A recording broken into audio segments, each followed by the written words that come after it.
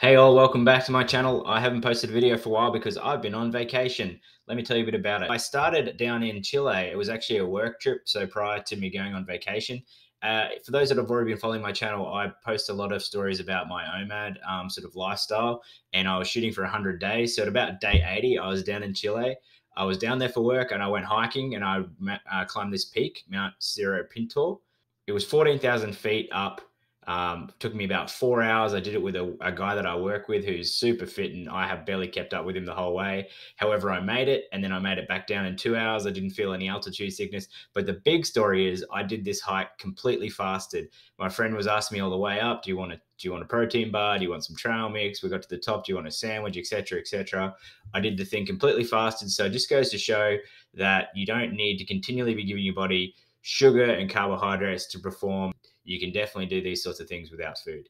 But definitely take some water. I drank a lot of water on the trip, probably not as much as I should. And take some sunscreen. I got really burnt as well. I'm still recovering from that. It was over a month ago. I went into vacation at about 85 days into my 100-day goal. And then at about day 90, I'm not going to lie, I dropped the ball. We were with family. It was just becoming too difficult with the time zone changes and feeding the family and feeding the kids and sitting down for group meals, that I just cracked, and I just said, look, I'm just going to go off OMAD for a couple of weeks and just enjoy the holiday season with family.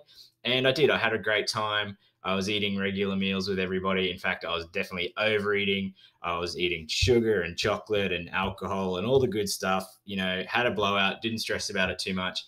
And I knew that when I started in the new year, I'd come back strong and restart my journey. But I didn't feel great. Like, as soon as I went off one meal a day back to eating regularly, I noticed I felt really bloated throughout the day. I felt heavy. I felt actually more lethargic and more tired, probably because of some of the drinking and recovering from the drinking. But I'm not saying I got blotto every night or anything like that. We just, we're drinking wines and beers with the family, going fishing, that sort of thing. So I definitely think that made me recognize that OMAD is the kind of lifestyle I want to lead, because I enjoy not having that feeling of bloatedness throughout the day, feeling slightly hungry, feeling kind of, anticipating the meal, I think is a really nice feeling.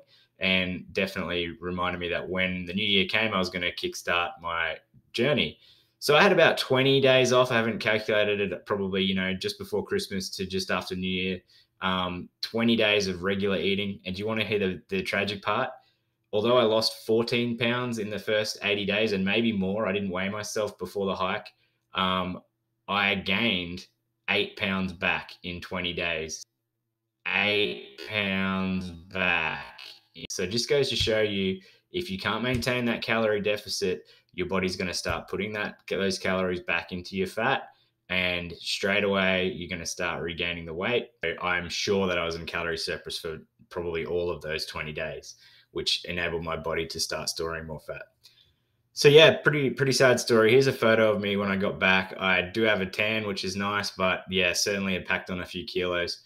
The good news is that I said to myself, okay, I'm starting OMAD again, but I'm going to really hit it hard for the first, 12 weeks or so.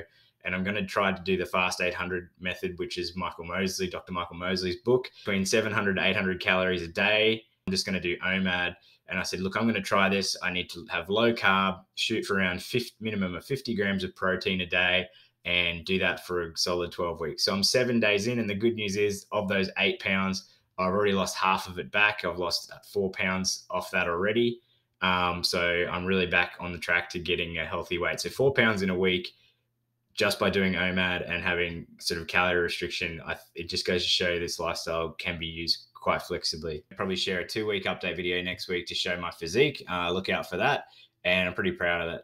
Past video, I said I'd be answering questions about OMAD that people had. So the first question that I get asked most commonly in the comments below. So if you do have a question, throw it in the comments on any of my videos. I'll try and answer them in future videos. People often ask me, do I need to do one meal a day every day, or can I do it every other day, or can I do it, 2 days a week and have 3 days off?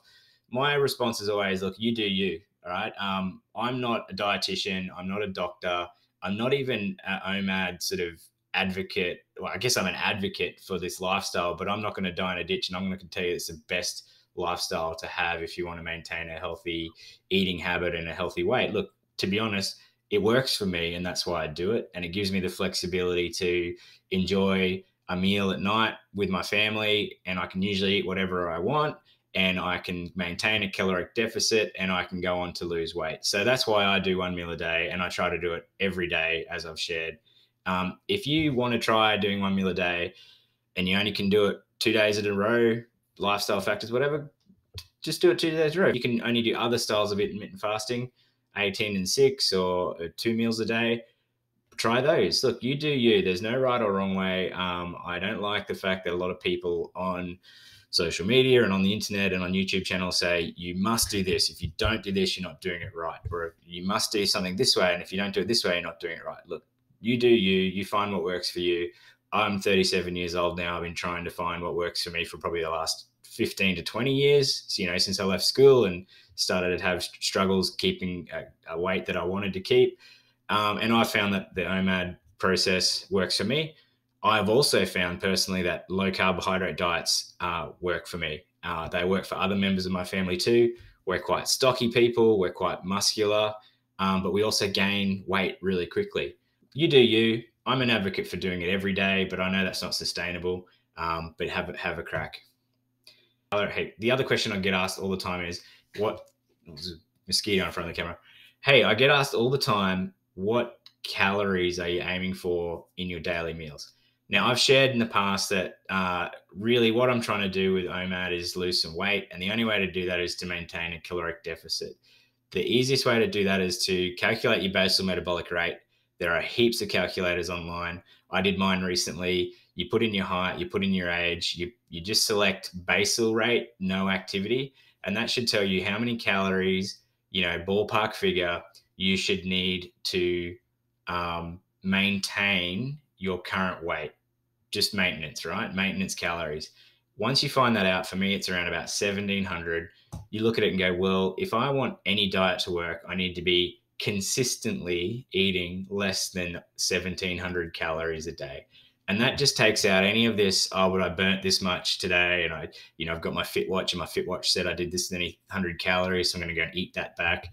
I wouldn't stress any about that. I'd look at your basal metabolic rate. For me, it's about 1,700 calories, and I'd know to have consistent weight loss, you need to be, anywhere between 200 and 500 calories lower than that. So if I was doing it, and actually calculating my calories, that'd be about 1,200 calories per day would be optimum to have sustainable weight loss. But I stopped counting calories. I know the ballpark figures I should be going for. After dieting for many years, I roughly know how many calories are in different types of food and condiments and that sort of thing. And what I've found over the years is, as long as you aim for having the majority of your meal, and we're talking about one meal a day, have the majority of your meal come from whole sources of food, so vegetables as a priority. Then secondly, from a good source of protein, such as meat, fish, chicken, pork. I guess pork's meat, beef, chicken, pork, fish. And then a little bit of fat is okay, but don't go crazy. You will find that it's really hard to eat a meal that is over that 1,200 calories. For example, the other day I had 3 cups of steamed vegetables and 3 tins of tuna, small tins of tuna, and the pile of food was so immense that I almost exploded trying to eat it. And we're talking about 500 calories if you're lucky. Tin tuna is only about 100 calories a can, so 300 calories of tuna. A cup of vegetables is like 20 calories. California mixed frozen vegetables. Steam them up, add the tuna, bang, that's a 500 calorie meal. And I could not walk after eating it. I was so full. I've only just finished digesting it. I guess that's an overshare, but I only just finished digesting the other day, a minute ago.